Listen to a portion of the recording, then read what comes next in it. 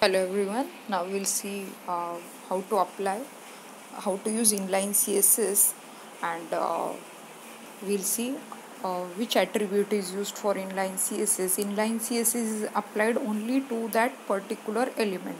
We have to use style attribute for inline CSS, and you have to use equal to, and after that enclose in double quotes.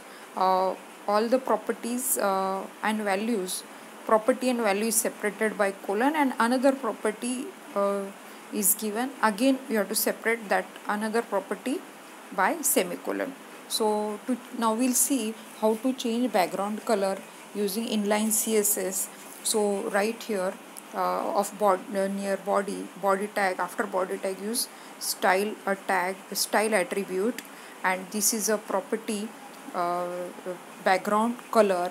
Background color is nothing but property of CSS which is used to change background color. So use colon and use any value.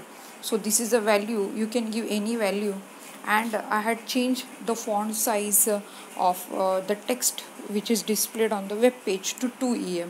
Now 2em I can give any value, like there are number of units of measurement of font size, like em, 1 em is equal to 12 pixels, that is px. You can write even here 12, 24, anything you can write here. You can use 4 measurements are there, units of measurement of size, like 2em.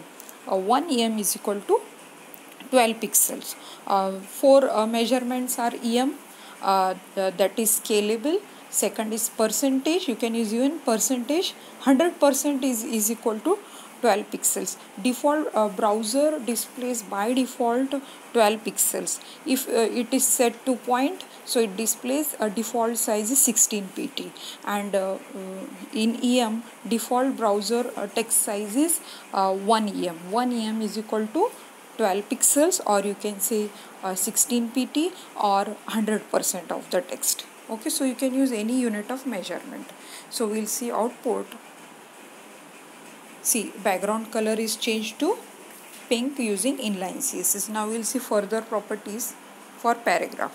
Okay, again for inline CSS, as I told you, now we'll change a paragraph using inline CSS. We'll apply, CSS stands for what? Cascading style sheet. We'll apply the style to this paragraph. So number of CSS properties we'll be using here, because this is inline CSS, so you have to use style attribute ahead of inline, that is paragraph tag, angular p, then space style attribute. Okay, so this is a attribute for inline CSS. So here now we'll change font style italic.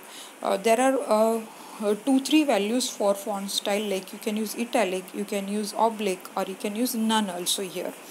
Then color, then I want to change the color of whatever is written in paragraph. So you have to separate this by semicolon. After italic, another property, you have to use semicolon, and then color, then use colon. Any value if you want to give, you have to give colon after that. So any so you write any color here. Okay, so anything in paragraph tag will be displayed in blue, you can write any color. Font weight, now another property, font weight is nothing but you want text in bold. So I had given 900 pixels. Pixels means dots, 900 dots. You can give even in em, you can give in pt, you can give in percentage, or you can even write bold directly here. Now font size 13px, you can use any measurement here. Font family means you can write Arial, Times New Roman. I had written Times New Roman. I had closed this paragraph tag, and this is a message I had written. Now we'll see what is the output. See, now paragraph font size is 30px means pixels, and the color is blue, and font is Times New Roman using style attribute of inline CSS. Now we'll see another. Suppose I want to give border to text to that element, any element. So h1 tag I had used. So border attribute, see border is attribute also is like property. You can say it is property, nothing but. Okay, in CSS it is called as property. So border is a shorthand notation, shorthand attribute for three sub properties like you this is nothing but border size, and this is width, you can say. This is this border style, this is a border color. So here you can even write, instead of this sub property, or to give space for border, or you can write, if you don't write, if you just write border is equal colon green, then default values it will take, like 1 px, and like normal plain border it will take.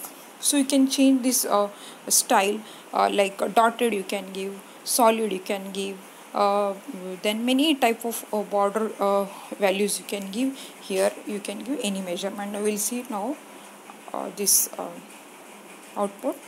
So see, this border text is having double border, so you can change here to solid border. So if I change the value to solid, see how your output will look.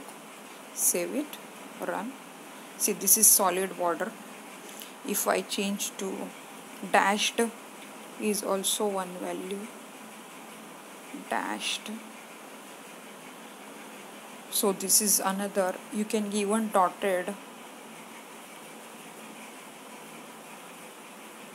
Okay, so these are number of values. Okay, so you can give. Thank you, hope you understood. You can see again output. Hope you understood this. Thank you.